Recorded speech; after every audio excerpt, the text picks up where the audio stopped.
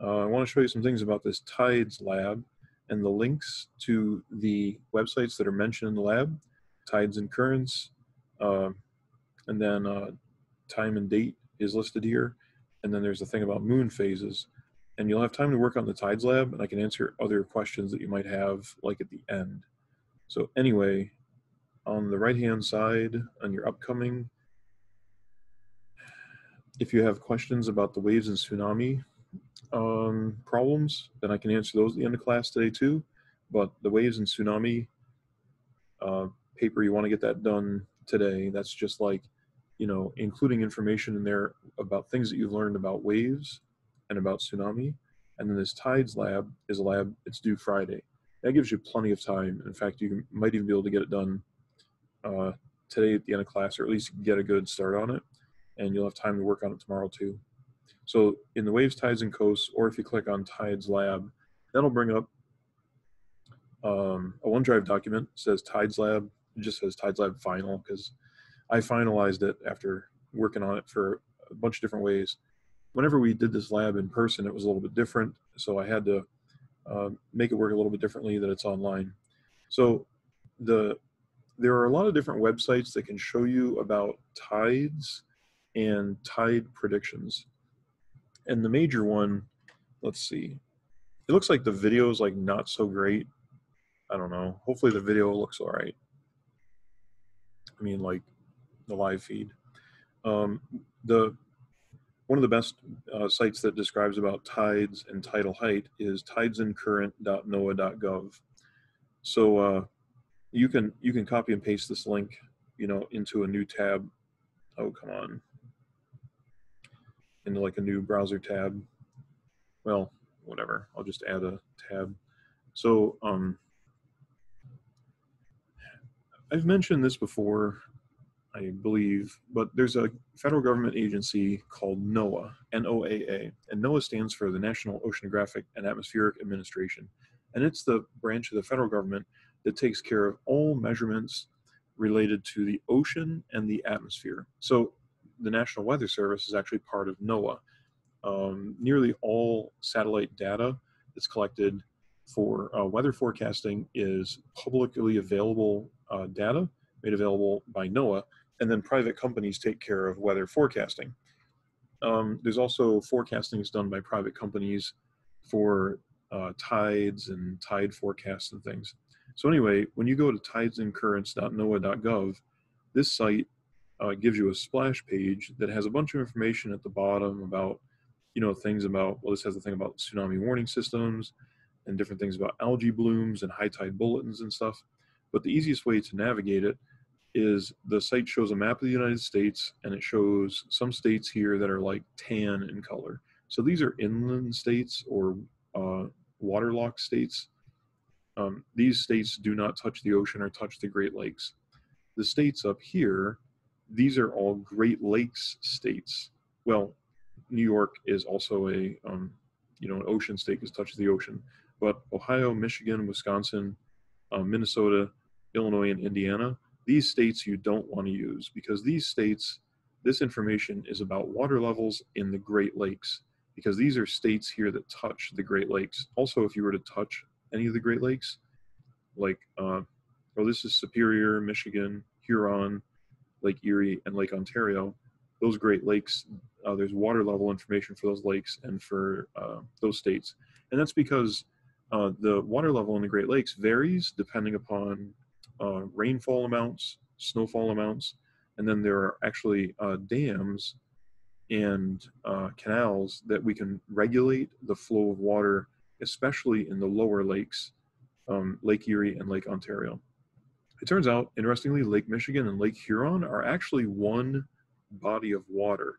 The water is continuous between Lake Michigan and Lake Huron, but because there's this very narrow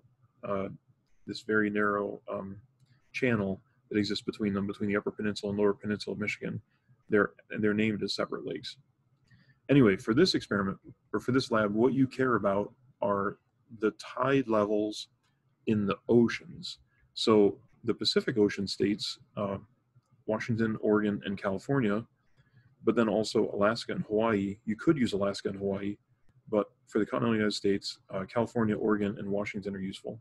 And then on the East Coast, there's a whole bunch of states all the way along the East Coast, down to and including Florida, and then around in the Gulf of Mexico. The Gulf of Mexico is also continuous with the Atlantic Ocean. So anyway, you can click on any state that you want. And so let's just, whatever, click South Carolina. When you click on South Carolina, it'll show you a map of the East Coast, and it doesn't take you exactly to South Carolina, but kind of zooms in a little bit. And then you'll see there are these numbered circles, and those refer to individual locations where tide levels are both measured but also predicted. So if we're going to pick somewhere down here in South Carolina, well, here we go.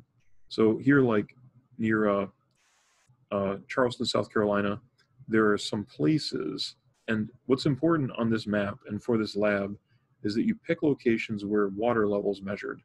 And so you can either use the circles that have red and yellow or just red. The yellow refer to meteorological stations, and those are places where like rainfall rates, wind speeds, things like that are measured. Water level is measured with the ones that have a red dot. So up here, this one is just a location where water level is measured and predicted. This one is a place where both water levels measured and predicted, but it's also a meteorological station. And there's another one down here. And it turns out there are even more floats than that exist along the coast, but these are particular locations. So I'm going to go in and pick this one. It doesn't really matter. It says Charleston, Cooper's River Inlet. When you click on that dot, this is interesting. It actually says high water alert. Station may be experiencing flooding. This shows today's low tide, high tide, and then another low tide, another high tide. So within a 24-hour period, there are 2 high tides, 2 low tides. The numbers tell you the tidal height relative to sea level. So average sea level is exactly 0 feet. So when it says negative 0.93 feet, that means that the water level will be below sea level, which might not seem like it makes any sense, except as the tides come up and down, the water level is sometimes above mean sea level and below mean sea level. So this high tide here, 6 feet above sea level, might be a fairly high tide for that location. Anyway, so in the lab, I wrote work only with locations on the Atlantic or Pacific, don't border the states that touch the Great Lakes, and then click on or pick a location. It doesn't matter where, anywhere along the East Coast. You want to do somewhere up in Maine, that's fine. You want to be down in Texas, down in Florida, anywhere along the East Coast. So in the Atlantic Ocean, pick somewhere in the Atlantic Ocean. And once you pick the location in the Atlantic Ocean, it'll bring up a map like this, or a little box like this, like says Ocean City Inlet. Just like here, I picked this one, says Charleston Cooper River Entrance. Then I wrote here, when you click on the location, the dialog box will appear with some information for today. Click on Tide Predictions under More Data. So I've got a little illustration here that shows what you want to click. So under More Data, you click Tide Predictions. And this, on this website that I just went to, this will be for today, right now. Under More Data, you click on Tide Predictions. So what this shows is the predicted high and low tides for that location. It has the location that we picked, and then on this graph, the green line is the current time. That's right now. So it's like the current time, you know, it's like 1 o'clock p.m. This is, let's see. Yeah, it's in, let's see, LST. Huh. Okay. I don't know when it's updated. Anyway, so the green line is like current time, approximate current time. And these dots here show you high tide and low tide heights and times. So this is the next low tide at 2:32 p.m. I guess the 12 o'clock must be, oh, I get it. This is the 12 o'clock p.m. and this is the current time, which is like 1 o'clock p.m. Because right here it shows this is at like 2:30. So right around 2:32 p.m. there's going to be a low tide at 0.64 feet below sea level. So that's like about 7 inches below sea level. But then this evening at 8:23, it's going to be 5 feet above sea level. So the difference in tide height in that location is about 6 feet. I mean, that's the height of a a person. The the ocean height will change by about 6 feet just in that time, from 2:30 to around 8:30. So within a 6-hour period, the water level is going to go up 6 feet. And then in the next 6 hours, it goes back down 6 feet. And then it looks like it goes up even further, because we're at negative 0.78 going up to 6.58 feet.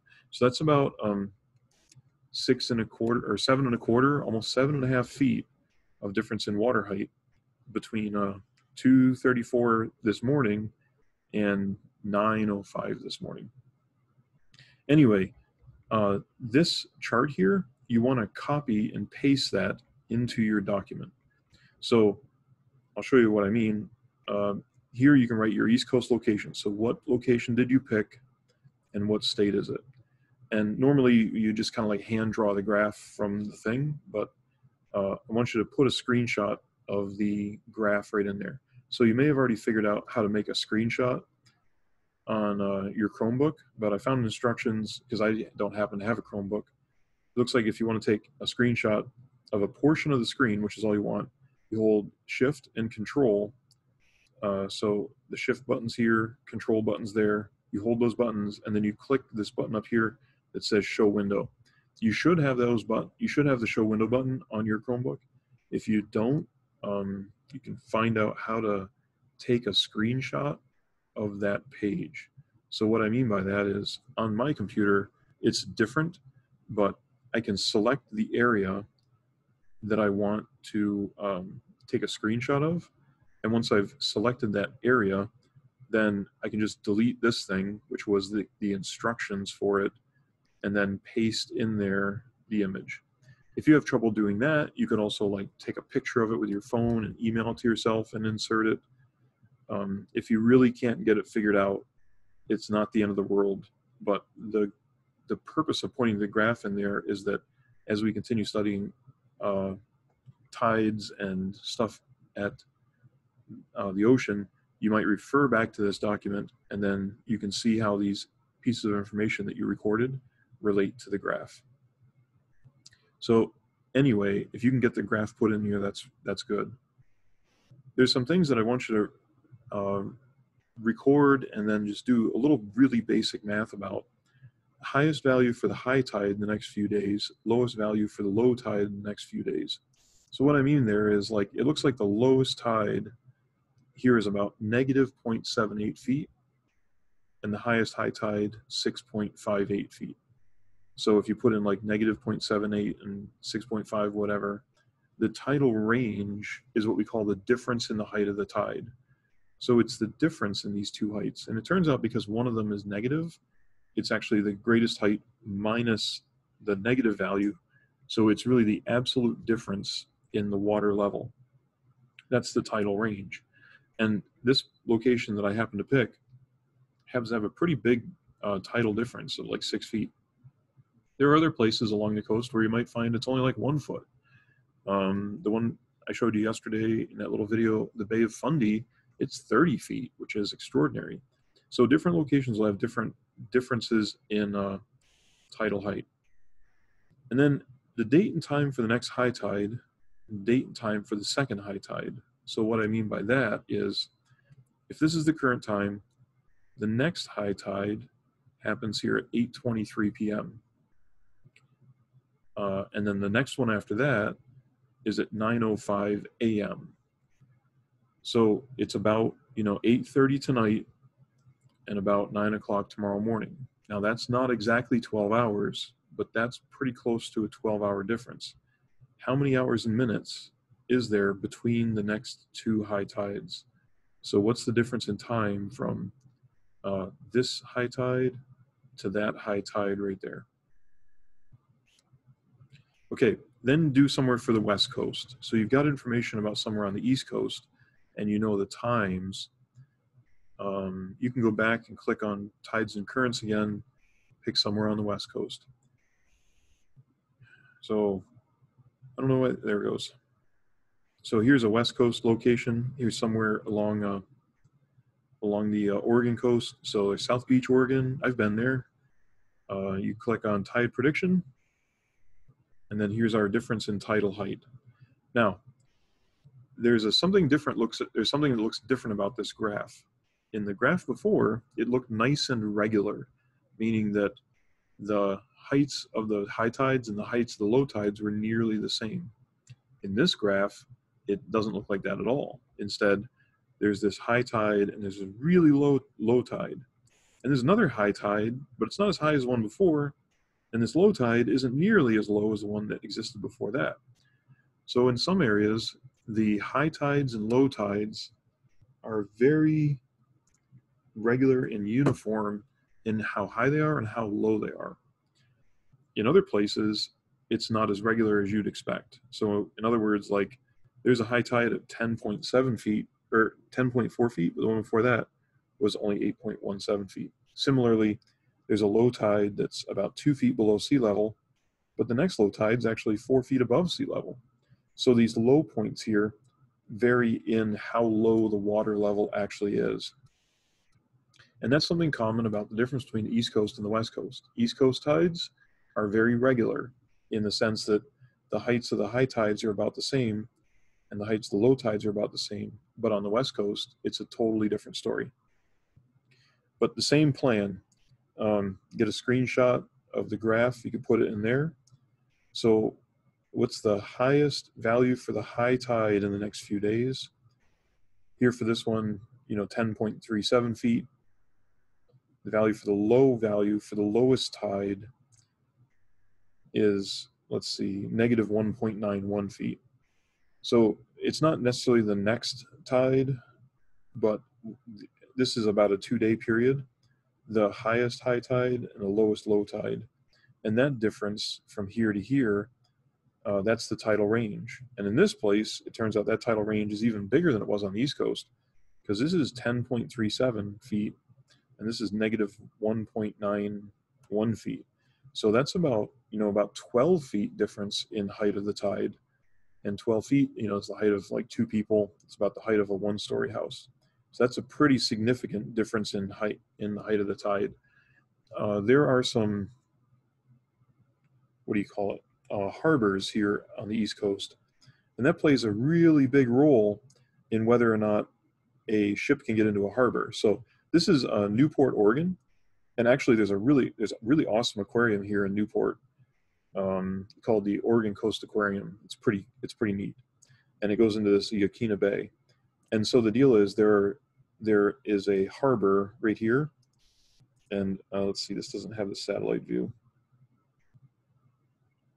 No, you can see the outline of a harbor here, and this map program doesn't have a satellite view, but there are slips for ships and small pleasure craft and sailboats that will go into this marina.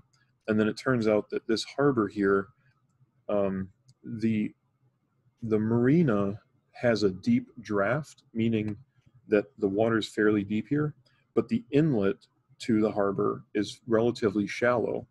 When the tide comes in, the water rushes in at a pretty fast rate. So you get like pushed into the harbor, and when the tide is going out, the water comes out fairly quickly. But because the water is relatively shallow here, if you try to leave this marina and go out to the ocean, whenever it's low tide, you can end up running aground. So there are only certain windows of time that the boat can get in and out. And that difference in water height is 12 feet from high to low. So anyway, you have an East Coast location and a West Coast location. For the West Coast location, I want you to look ahead for some period of time. So that you're still in the West Coast location, down at the bottom, there's a thing that has options for the amount of time. So this is actually showing you just 2 days worth of time. I want you to look ahead about a month. And it doesn't have to be exactly a month, but this is December 15th to December 16th. So about a month from now, you can't go more than 31 days. It doesn't allow that. So maybe we'll just go December 15th to I'll just go January 13th. That's good enough. But you got to make sure you change the year, because a month from now is going to be next year. It'll be 2021. And once you change the date, then instead of this graph showing from December 15th to December 16th into the 17th, it'll be from December 15th to January about 13th. And like in the lab here, you change that date to about a month from now, and then you click here where it says plot daily. So if you click plot daily, then it changes the graph to show you what the tide looks like over the course of the next month. And there's interesting patterns that you see. It looks like right around now, the height from the high tide to the low tide is really extreme. The highest high tide is about 10.3 feet above sea level, and the lowest low tide is about 2 feet below sea level. When you go ahead a few days, December 22nd, December 23rd, that high tide and low tide, there's not much of a difference in height at all. So the difference in tide heights is fairly small. This is a high tide, and that's a low tide. And then when you go ahead a little bit further, you get another extremely high tide and an extremely low tide. So the great tide heights in the video yesterday we saw should be related to when there's a full moon. So if we have a full moon in here or a full moon in here, that would correlate to the astronomical observation. And then when you're like in here, that's when you have like a, well, this is either a full moon or a new moon. And this is either a full moon or new moon. And this is like a quartering moon, like right in here. So which day in the next month has the highest high tide? In other words, when during this month is the high tide the highest? And it actually looks like it's actually today, December 15th. That's 10.37 feet, because in here it's like 9.27, and out here it's like 10.14. So actually like today, 10.37 feet. That looks like a pretty high tide. And when is the lowest low tide? So the lowest low tide is when the low tide is as far down as possible. And that also turns out to be today like negative 1.91 feet. Sometimes the highest high tide and the lowest low tide are not necessarily on the same day. But over here, this is not 1.91 feet, only 1.45. So just coincidentally, it happens to be like right around today at that location. So you find out what day is the highest high tide, what day is the lowest low tide, and then what you want to do is find a lunar calendar. So what a lunar calendar is just a calendar that shows lunar phases. And I put a link to a lunar phase calendar thing in the plan for the week, but you don't have to use that one in particular. I'll show you what I mean. Right here, there's a lunar phase calendar at timeanddate.com/moon/phases, but you can also just go to Google and type like lunar calendar, and there's a whole bunch of sites that'll show you lunar calendars. It really doesn't matter, but here like at almanac.com, which should show the same kind of thing, even though it's Farmer's Almanac.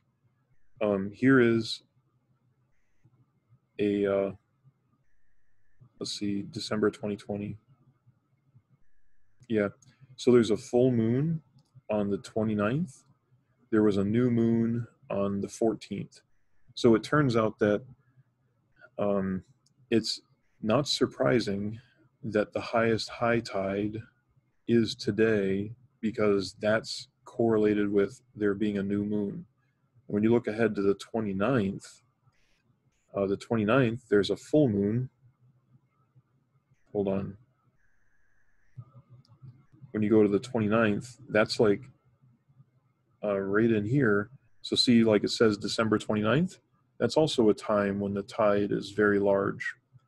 So it seems like whenever there's a high tide, a very high tide, and a very low tide, that is related to whether it's a full moon or a new moon. Anyway, so you've got your own locations. You can pick anywhere on the West Coast and anywhere on the East Coast, and put that in. Now, and I wrote another thing in here about two different types of tides. There are tides called diurnal tides, and these diurnal tides are very regular, follow a nearly perfect sinusoidal function. Like the one we looked on the East Coast was really regular like this, nice up and down and up and down and up and down. That's very typical of what's called a diurnal tide. And then a mixed tide, those are tides that are like kind of wonky like this, up and down and up and down. The high tides and the low tides are not similar in height as time goes on over the course of a day or over the course of a month.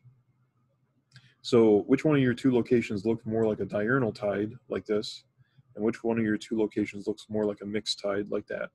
Now, depending on the place you pick, there are places on the East Coast that have kind of irregular tides, and there are places on the West Coast where the tides are a little bit more regular than the ones that I just randomly picked and showed you.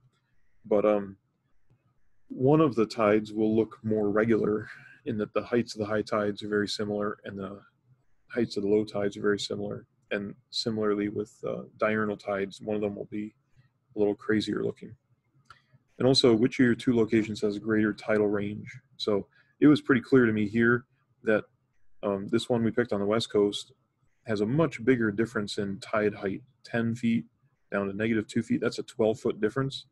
But then that one I randomly picked on the East Coast was only like 4 or 5 feet. So pick two locations, East Coast and West Coast, and figure out how that goes. So this site is actually pretty good. Tides and currents, it shows both tidal activity and current activity for all kinds of places. Maybe we want to go here to New Jersey, so pretty close to us, actually down near Philadelphia and Marcus Hook. Marcus Hook is right by the airport in Philadelphia. There's a whole bunch of, like the Philadelphia shipyard is there for the Navy, and then a bunch of oil tankers come in and out and service the lower Delaware River.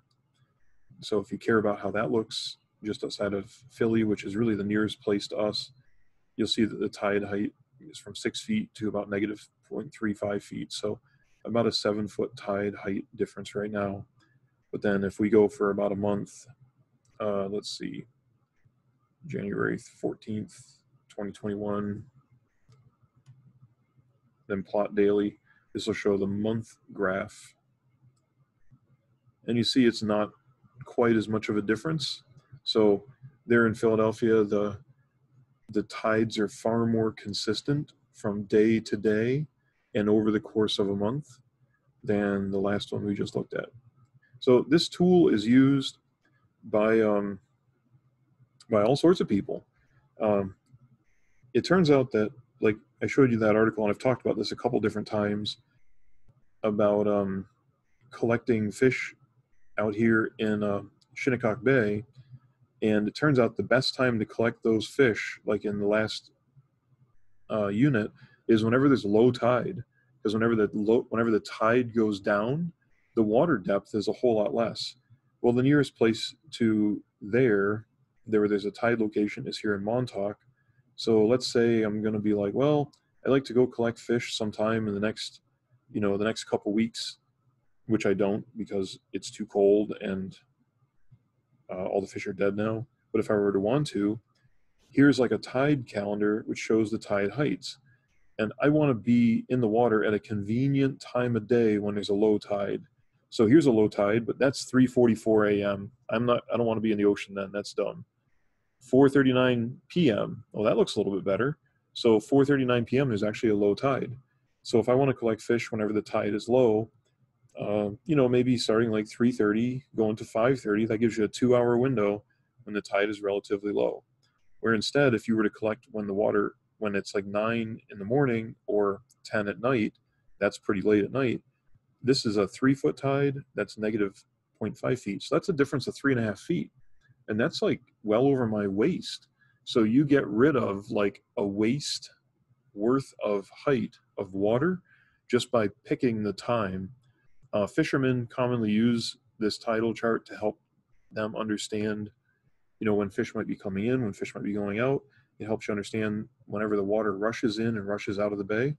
because in those bays, when it's high tide, the water will run into the bay, and when it's going to low tide, the water runs out of the bay. And at the inlets in the bays, as it goes from high tide to low tide, you can predict what the direction of the current of the water will be. So whenever it's coming into a high tide, the water's running in. When you're going into a low tide, the water's going out. So the water is constantly being flushed in and out of the bay.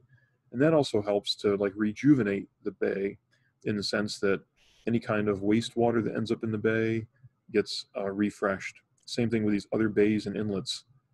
All along the coast of the United States, here's another inlet. Whenever it's going into high tide, water rushes in. When it's going to be low tide, water rushes out. And here the water speed's not super high, like it isn't really high like it was in that example with that very narrow inlet that was down in Australia. But still the water rushes in and out. So anyway, that's the other thing you need to do. So on the right-hand side of your upcoming list, there's the waves and tsunami activity, which if you haven't finished that, you want to finish that today and submit it.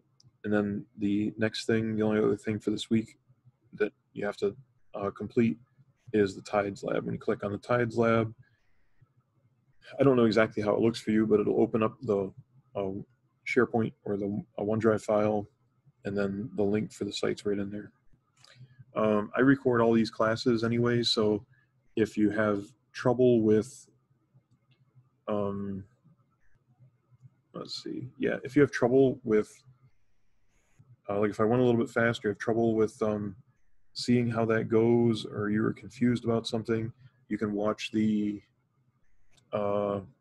Zoom recording. I always put the Zoom recording link right by the date in the plan for the week for today's date. So that's a great idea or a great way to see how tides go.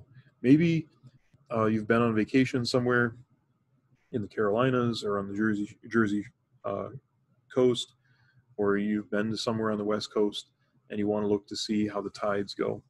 Most of the time, whenever you go to a tidal or a coastal community, like maybe you go to the Outer Banks, or maybe you go to the Jersey Shore, you go to like Wildwood or something like that, New Jersey, or you go down to Ocean City, Maryland, a lot of times like along boardwalks and places like that, they'll have, shopkeepers, and sometimes even on like lifeguard stands, they'll post the high tide and low tide times. And that can be useful if you're interested in surfing for recreation. But you'll also notice that sometimes if you go to the shore, like sometimes it just stinks. It smells bad. And that's usually when it's going into low tide. Because whenever you go into low tide and the water washes out, things that are living on rocks like algae, mussels, clams, crabs, fish, they get left high and dry.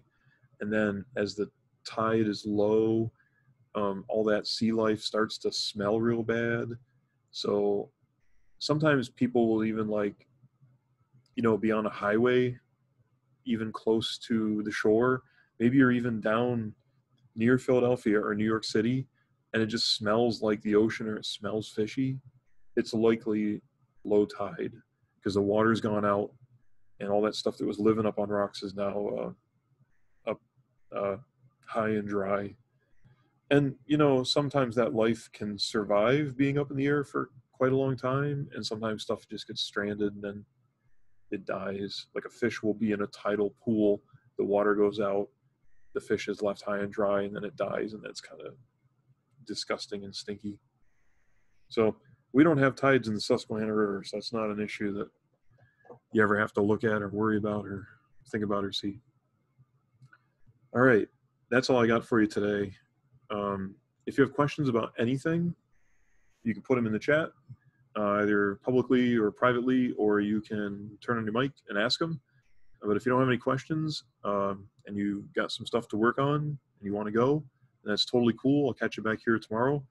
Make sure you log in every day, every period, especially even on Thursday. Thursday is going to be a school day, like absolutely no matter what. So if you're good, I'll see you. If you have questions, just ask them.